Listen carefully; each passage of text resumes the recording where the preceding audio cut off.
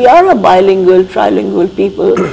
It's famously said that we have a language for prayer, we have a language to speak to our mothers and to dream in, we have a language for talking outside, and this is the true strength of India.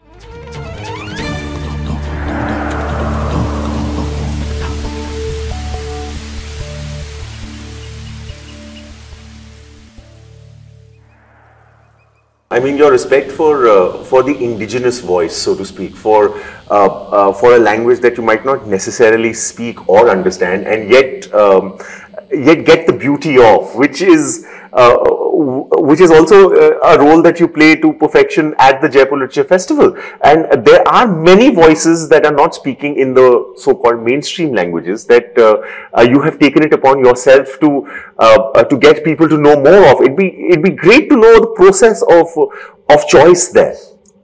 I don't know what is the process of choice. I keep watching out, listening in, but not even consciously. Things come to me. Sure. So, yesterday, for example, I had a session. It was called Jaipur Nama, the Return to the Mother Tongue. And it was about two of my translators into Hindi in conversation with me. It was a riot because my cousin Pushpesh Pant was on stage with me. Wow. He is very funny and very bright. And he had translated Things to Leave Behind, which gets the Sahitya Akademi award today, into Hindi as Rag Pahari. And there is Prabhat Ranjan, who's just translated my new novel, which is called The Blind Matriarch. And he's translated it as Andhari.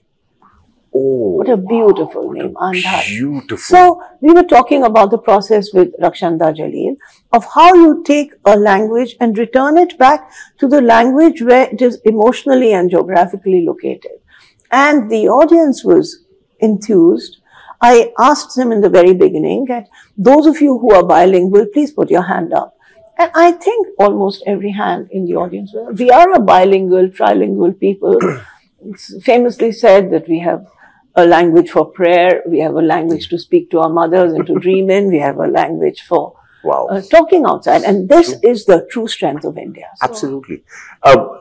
But there's also increasingly being seen, and I don't know if you'll agree or not, but language is becoming subservient to an agenda. Even the geographical location of languages are being, for lack of a better way of explaining it, weaponized. It's always been the case. Always.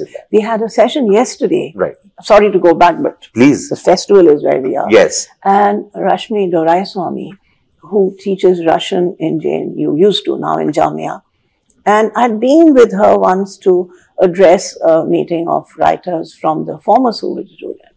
And in that meeting, I was struck by the fact that at the end of all this thing where everybody asserted their nationality and their local language, a woman from Kyrgyzstan, after the session was over a cup of tea, she said, nobody said the most important thing, that all of us have issues with Russia perhaps, but we love the Russian language, because it is a great literary language. And so and Ukrainian and Russian is so close to each other in literary terms. Sure. And yet it has been weaponized into this situation. And there's another set of two writers here, both write in Nepali. Oh, wow. Nepali is spoken more it is one of our Indian languages. There are more Nepali speakers in India than there are in Nepal. Really? Oh, yes. Wow. Okay. And one of them has written a book called Songs of the Soil, which I blurbed. They sent it to me to blurb. I see. And so I blurbed it, and I knew this is a winner. So he's here. And it became a winner after I first read that draft. Sure. That book, I mean, I'm giving you the history, not of my process, but the larger process in which I am privileged to participate. Of course. This book was translated by somebody called Ajit Baral, who heads fine print publishing in Nepal. I see. And he's done a beautiful translation. He translated it into English and I blurbed it.